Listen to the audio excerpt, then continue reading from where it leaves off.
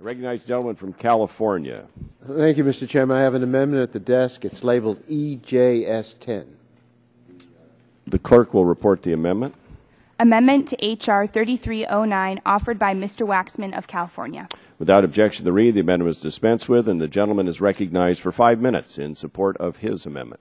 The amendment would require the FCC, while evaluating and processing consumer complaints concerning wireline, wireless, broadband, broadcast, cable, and satellite services, to present such complaints in a publicly available and searchable database on its website. The database would include information on the topics of the complaints and the names of the service providers. The FCC would have the flexibility to exclude duplicative complaints regarding the content of a particular broadcast. This amendment is consistent with the goal of increasing transparency at the FCC. Currently, the FCC makes available only aggregated data on a quarterly basis regarding consumer complaints, but these quarterly reports do not reveal the names of the service providers about whom the complaints are filed, and is not in a format that can be readily used and sorted by the public.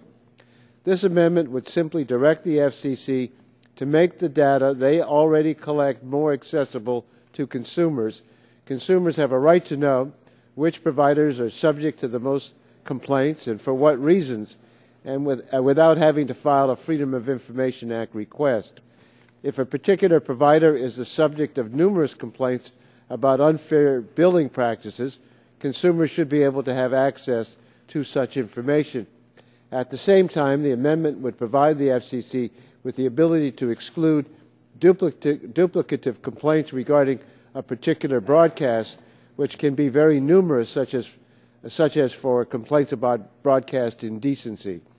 As the report released yesterday by the Republican staff illustrates, the Commission is overwhelmed with broadcast indecency complaints. This is a pro-consumer, pro-transparency amendment, and I urge my colleagues to support its adoption. Yield back the balance of my time. Gentleman yields back the balance of his time. The Chair recognizes himself regarding the amendment and has a question for counsel on the amendment, which I hope we can work out. I would just point out I just saw this amendment this morning for the first time. If we were to change this amendment on line 3 to delete after complaints and pick it back up on line 6 with the Commission, would that have any effect in terms of changing the authority of the Commission or what's trying to be accomplished here without having to be specific on all of these individual entities? No, sir. All right.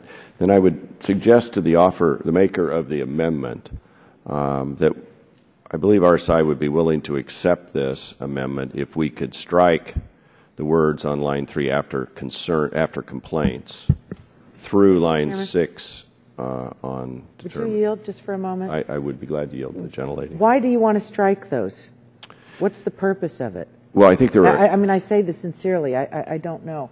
I mean, it's something that's spelled out, and why do you want to strike the specifics out? Wireline, wireless, broadband, broadcast, cable, satellite services, and other such services? Well, I think there are two reasons. One, we don't want to alter in any way the Commission's authority, and two, going forward, if this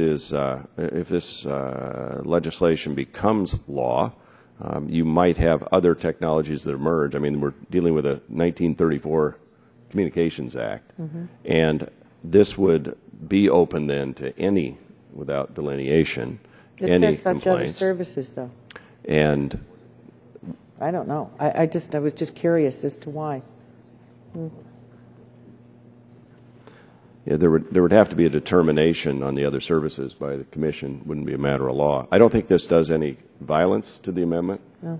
Mr. Chairman. If the gentleman from California would be willing to accept that change or Mr. work Chairman, with us. I think we should work together on it, and I think we're getting close. Why don't I withdraw the amendment and see if we can agree to it?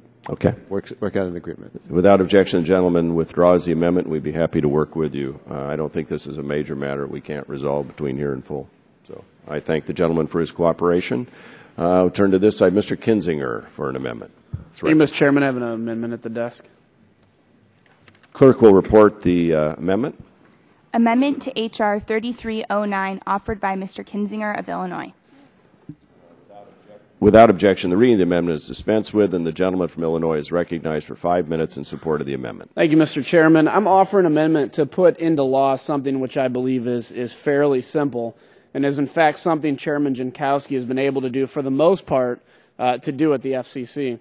My amendment simply states that the FCC must complete all actions necessary to submit to the Federal Register any amendment or adopted rule within 45 days of its adoption, just to submit to the Federal Registry. The deadline does not necessarily mean that such an order would become effective in that amount of time, but it's a reasonable period of time for the Commission to submit such a document. This straightforward and simple amendment is another example of good government, which will put into law what Chairman Jankowski has been able to accomplish for some time now, as it is my understanding that the average length of time for these publications currently stands at just over 37 days. Again, my amendment would simply require the FCC to complete all actions necessary for such a document to be published in the Federal Register. And with that, Mr. Chairman, I yield back. The gentleman yields back his time. Is there a discussion on this amendment? Mr. Doyle. Yeah, I wonder, what's to strike the last word, Mr. Chairman? I wonder if the author of the amendment could just answer some questions to clarify his amendment. I want to ask you, for the purpose of clarification, that this amendment does not hold the FCC accountable for delays in other area of process. For example, if OMB is slow or if the Federal Register office is backed up, it just means that the FCC needs to do its part within the deadline. Is that correct? Yeah, that's correct. Thank you. And then secondly, your amendment ties the FCC action to adoption. But all FCC activity is tied to the actual release of an item, not the adoption of the item. I hope that we can work together between now and full committee so that the deadline is tied to the release date and not the date of adoption, so that we can be consistent. Mr. Doyle, I appreciate that, and I'll, given that we have an opportunity, I think, to work together for this, I will respectfully withdraw my amendment in anticipation of working with the other side. Yeah. I thank you very much and look forward to working. Is there any objection to the gentleman withdrawing his amendment? If not, it is withdrawn, and we will try and work this issue out as well as we go into full committee markup.